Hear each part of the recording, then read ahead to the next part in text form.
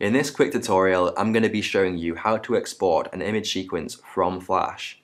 Okay, so in my scene, I've got a pretty simple animation of a ball bouncing up and down. And I've got 50 frames which I want to export as an image sequence. So let's get started. So first of all, I'm going to go to File and then Export. Now this is where it gets slightly confusing. So you might assume because you're exporting an image sequence, you have to go to Export Image. This will actually only allow you to export a single image. So what you have to do is you have to go to Export Movie. So it's a little bit confusing, but just remember that you are exporting a movie in a sequence, I guess you could say.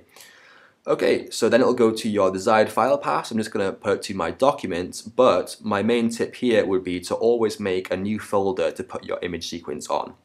So for example, if you're doing an image sequence which has 500 images, you don't want to have 500 images cluttering up your documents folder, do you? So I'm just going to go and make a new folder, just call it sequence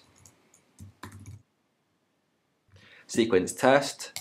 And then for my actual file name, I'm just going to call it ball.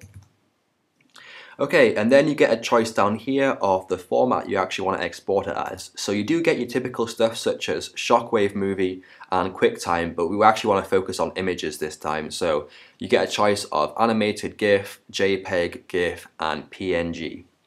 So I would always recommend using the PNG sequence for your file type. And this is because PNG allows you to export your images with an alpha channel. And this is often very important, especially if you're going to be comping your image sequence later on. So I'm going to pick PNG. So that's all set. So all we have to do is press save. And now we get a few more options, and these are more technical, basically to do with resolution and different colors. So I'm going to keep my resolution the same as my stage, which is 720p. And I'm going to include my full document size. You can do minimum image area, which basically just cuts out everything which isn't part of your animation. So it'll cut out the sides here, but I'm just going to do full document size so it's full frame.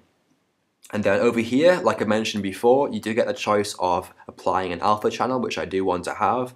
If not, just pick 24-bit. And then you do get a choice of filter and these options, but I usually just leave it like this with just smooth ticked.